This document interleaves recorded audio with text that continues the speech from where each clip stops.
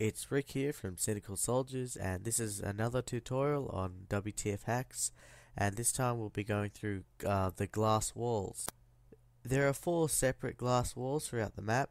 This is the first one, which is closest to the entrance.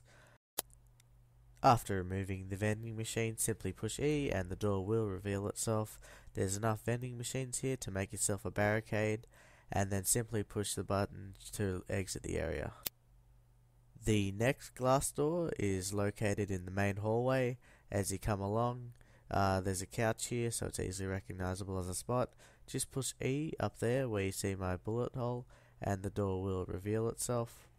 Inside here, there's a vending machine here, and on the other side, there's another vending machine, which is enough to make yourself a barricade here as well.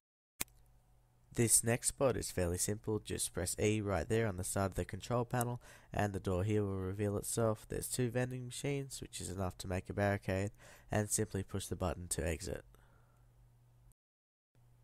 The next glass door is located here in between these 2 crates. Simply push E in the middle of that crate there, and then the door will reveal itself. After that, just walk down the path and you'll be in the room. You'll notice that if you look up, there's actually a crate which can be broken, and so this place is actually accessible from the roof. To access the room from the roof, you simply come to the corner of the roof and drop down. Thank you for watching. This has been Rick from Cynical Soldiers. If you'd like to check out the latest updates and news from Cynical Soldiers, register and log on to the forums at www.cynicalsoldiers.com.